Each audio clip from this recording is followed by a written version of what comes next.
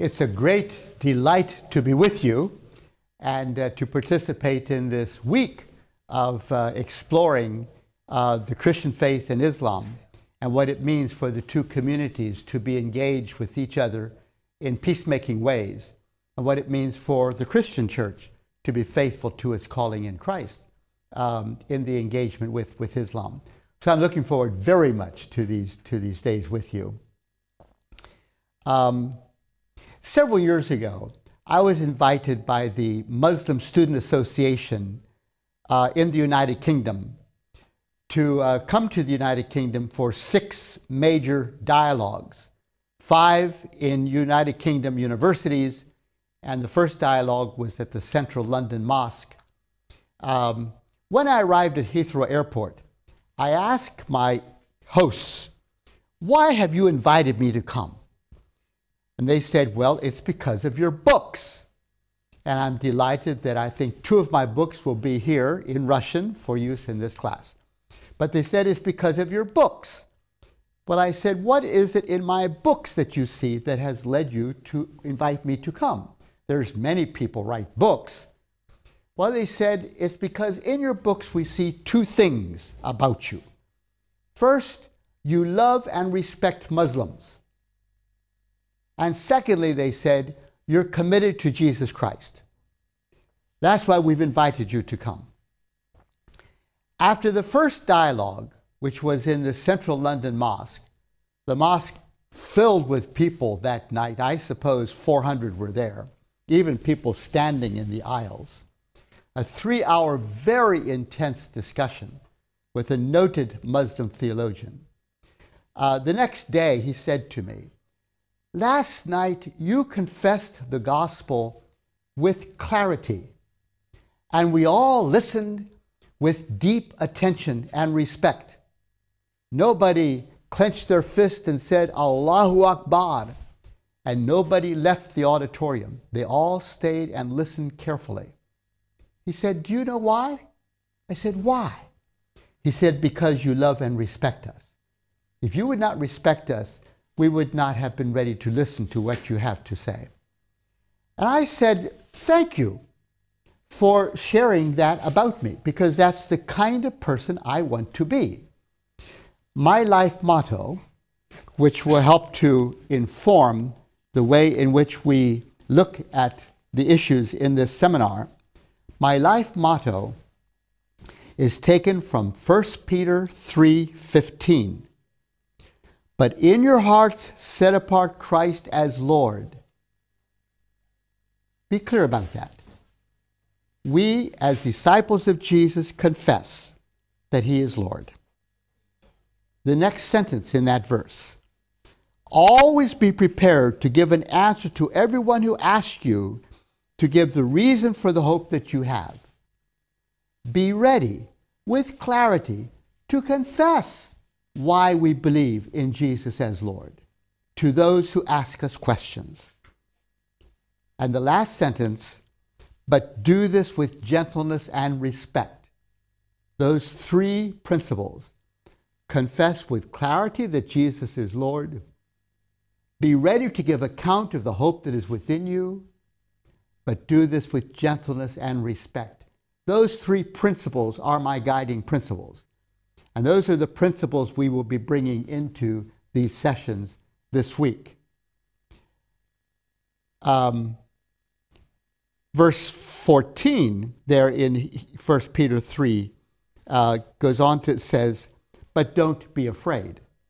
Oftentimes, Christians and Muslims are afraid to talk with each other about their faith.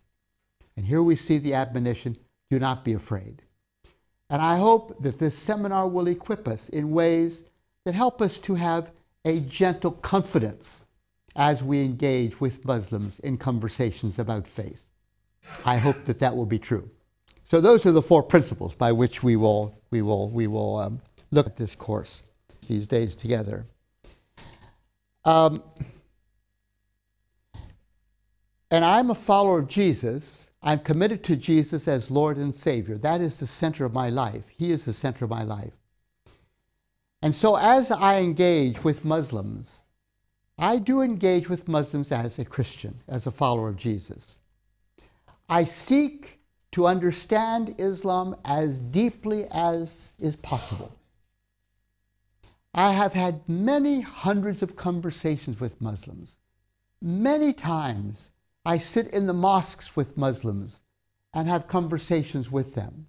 Many of my dear, dear friends are Muslims. And I seek to listen to what they believe and why Islam is so attractive to them. And in this seminar, I want to try to reflect what I've heard, what I've learned from Muslims about the essence of Islam. I will do the very best I can to represent Islam clearly as it really is, as Muslims want it to be, as Muslims believe it to be. I want to be that kind of presenter, that when Muslims hear what I've shared, and surely many will hear what I've shared here these days, they will say, yes, Shank has clearly represented Islam.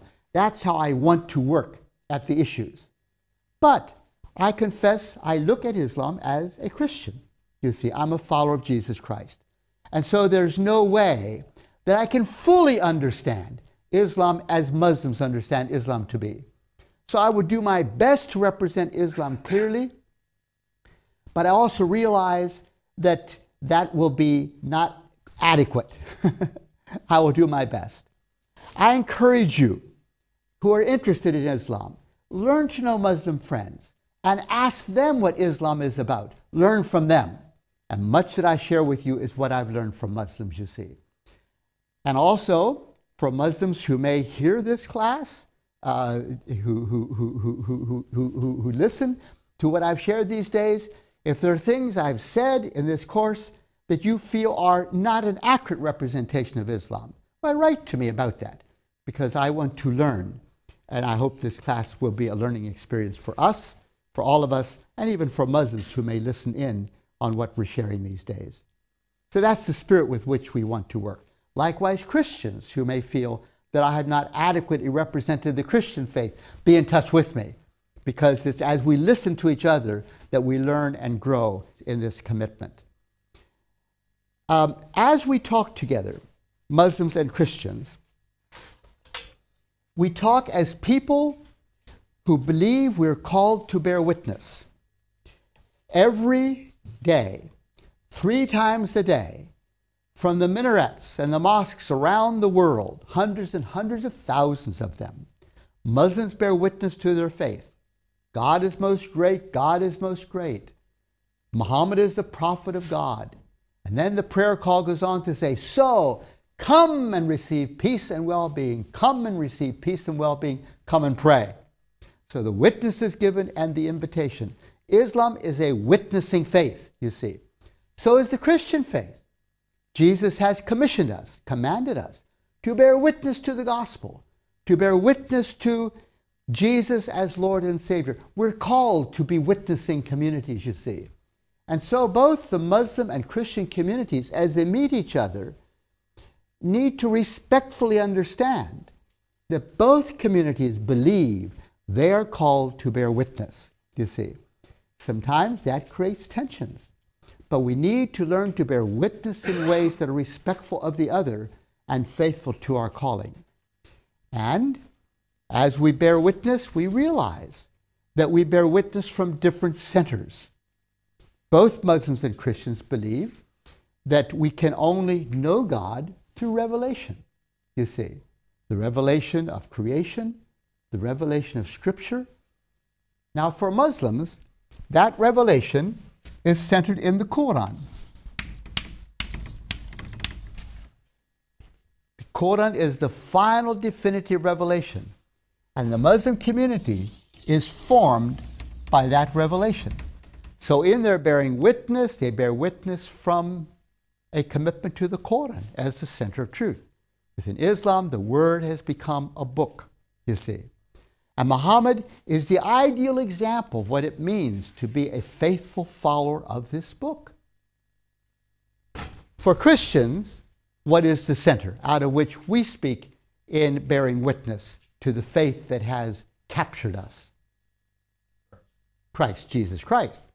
For Christians, it is Christ, the Messiah. We will use the term Messiah in this class because Messiah is Semitic, and Islam is a Semitic movement.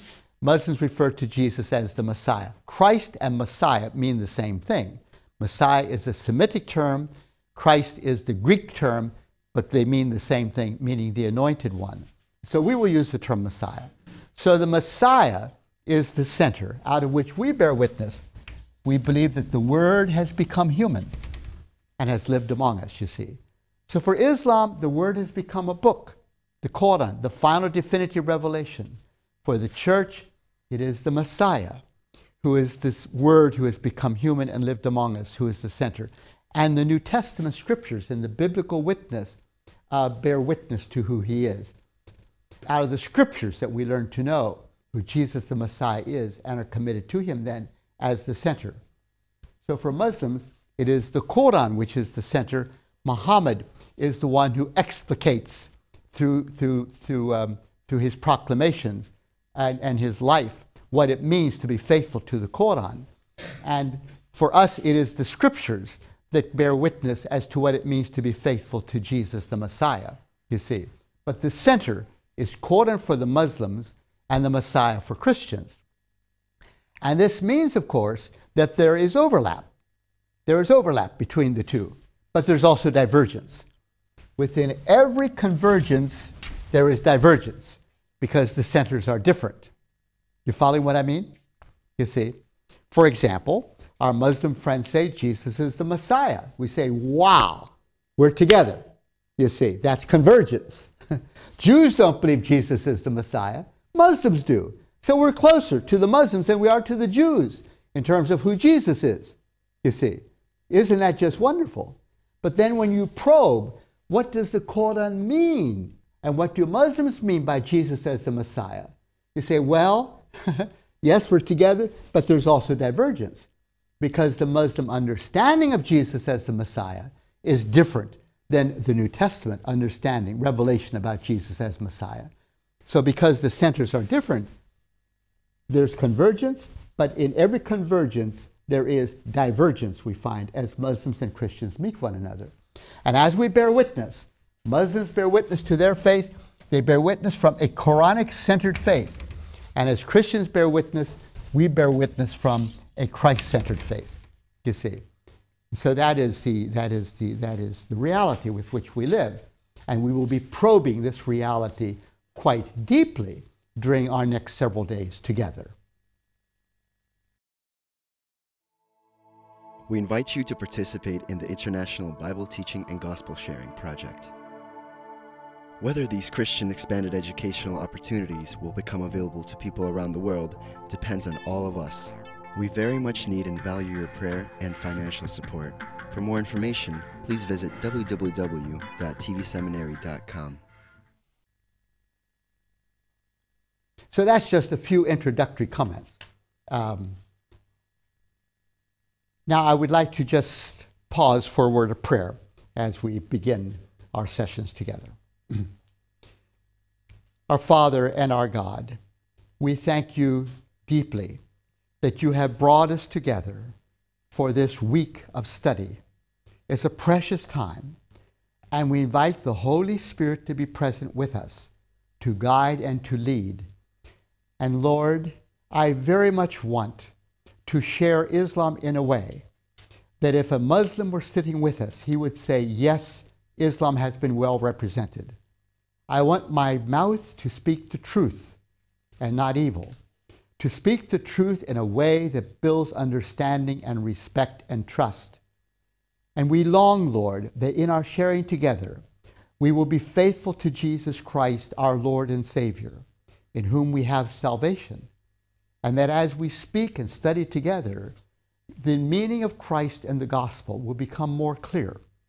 We invite the Holy Spirit to be with us, to lead our thoughts, to lead our words, to guide our presentation in a way that glorifies you and builds trust, and in a way that equips us to be peacemakers and faithful witnesses for Christ.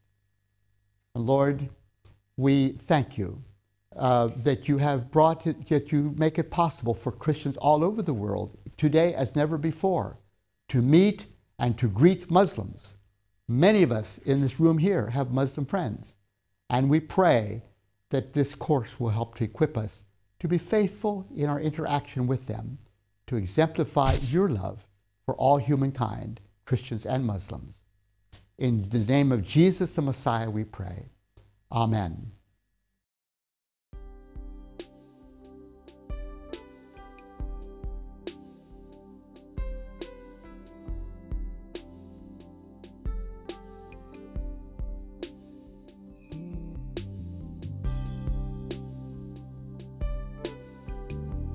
Now he who supplies seed to the sower and bread for food will also supply and increase your store of seed, and will enlarge the harvest of your righteousness. You will be enriched in every way, so that you can be generous on every occasion, and through us, your generosity will result in thanksgiving to God. 2 Corinthians chapter 9, verses 10-11. How to give to TVS Ministry. You may give online at efca.org/givenow.